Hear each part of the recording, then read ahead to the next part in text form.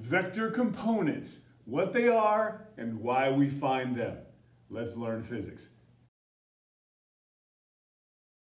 Let's say you're pulling the kids on a sled with the rope at an angle of 45 degrees. The tension in that rope is 100 newtons. You're obviously pulling both forward and upward, but how much force is pulling forward and how much force is upward? The first and most common answer is just divide it in half. You have 50 newtons forward and 50 newtons upward. Let's take a look at that. This is one way to draw those two parts sketched to scale. It turns out that these two forces, the 50 and the 50, when added, follow right triangle rules, and you can either use the Pythagorean theorem or sketch a scaled triangle on graph paper to find the answer. If it's 50 newtons forward and 50 newtons upward, you end up with 71 newtons, rounded off to 2 digits. 50 newtons, 5 centimeters each, and then just connect the two to find the sum for that right triangle, 7.1 centimeters or 71 newtons. Here's another way, Pythagorean theorem or the distance formula. So that 71 newtons is not the answer. We know that it's not 50 and 50. In fact, if it is 50 and 50 and they're both in the same direction, that would give us the original 100 newtons. But this is not what we're doing. And if the 50 newtons and the 50 newtons are opposite each other, the sum is 0. The force we have is 100 newtons. It's not 50 and 50 perpendicular. So let's use those same techniques, the Pythagorean theorem or these things, to find the two legs of that triangle. This line is 10 centimeters long for 100 newtons and at 45 degrees. Finish up that right triangle and measure 7.1 centimeters each or 71 newtons. Or the trig method, 100 cosine 45, 100 sine 45. And posted on my wall are the common triangles. This is one, an isosceles right triangle, and there it is. Square root of 2 to 1 ratio. Hypotenuse divided by the square root of 2 gives you 71 newtons. There are other ways to draw these vector components. This is the parallelogram method. And as you can see, it will form two triangles. I'll be using the single triangle method. So once you solve this problem, you'll find that the two legs of this triangle are 71 newtons forward. Means you're pulling forward with 71 newtons and you're pulling upward with 71 newtons.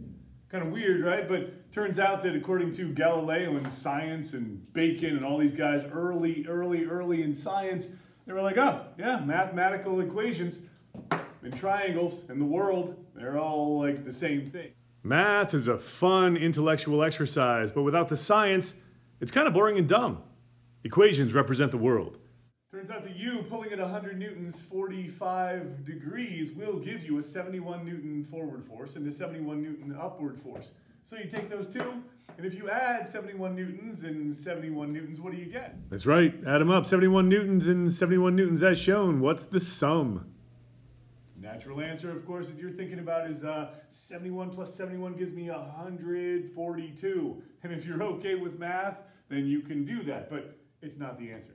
71 plus 71, both of those in the same direction, that would be 142 as we saw before. If they're in the same direction, you get 142, but the question is, what happens if they're perpendicular? What's the sum? 71 newtons horizontal, and perpendicular to that, another 71 newtons gives you the sum of 100 newtons. Here's that sum shown in a different way. Turns out that vector addition is completely different. This force addition, completely different from regular numerical addition. So that plus that gives you that. Oh, well, it makes sense, right? Because you get 100 newtons in this direction. When you split it, you get 71 newtons forward and 71 newtons up. So if you put it back together, you get the original. So if you put it back together, you get the original. So if you put it back together, you get the original.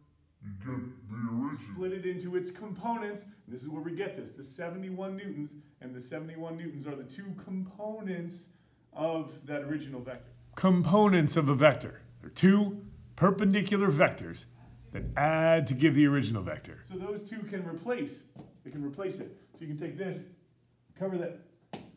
Just ignore that for now. You get 71 newtons forward and 71 newtons up. Vector replacement. And we find those vector components so that we can replace the original. Replace the original. When you add them, you get back the original vector. So these vector components are vector replacements. Let's try another one.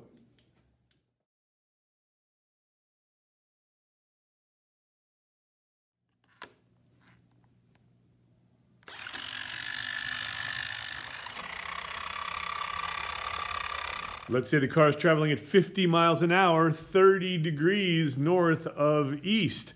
Finish up that triangle as we did before, and then using the special triangles on my wall, you can calculate those two components, 43 miles per hour east and 25 miles an hour north, using half of the hypotenuse for the short leg and the short leg multiplied by the square root of 3 for the long leg. It's going both 43 miles an hour east and 25 miles an hour north.